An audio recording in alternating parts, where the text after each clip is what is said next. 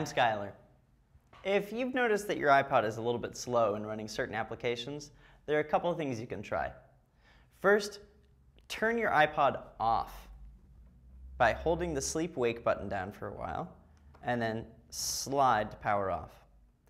What this does is run a bunch of routines and subroutines that clear out all the memory and caches and stuff like that in your iPod. So chances are it was probably working on something that it didn't actually have to work on, and that was taking up part of its attention. So I'm going to turn it back on, and we'll see it boot up. That'll solve a lot of problems. General slowness, definitely. It acting weird, certainly. It does a lot of different things. So it's actually a really good habit to shut your iPod down or any iOS device pretty regularly. So this will boot back up, and I'll show you another trick that you can do. Certain applications, only very few of them, take up system resources when they're running in the background. It's especially common among applications that use location services or receive push notifications like mail.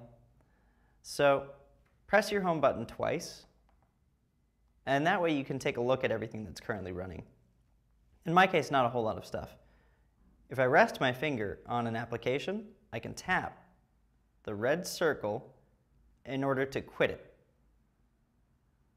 So first, shut your iPod down. Then when you boot it back up, you can quit applications. And those two things will unlock whatever performance you had locked up by those apps.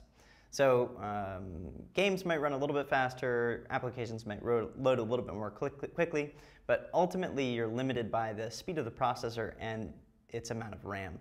So, you know, you're always going to be fighting off the urge to upgrade to the newest iPod is basically what it comes down to. Thanks for watching. I'm Skylar.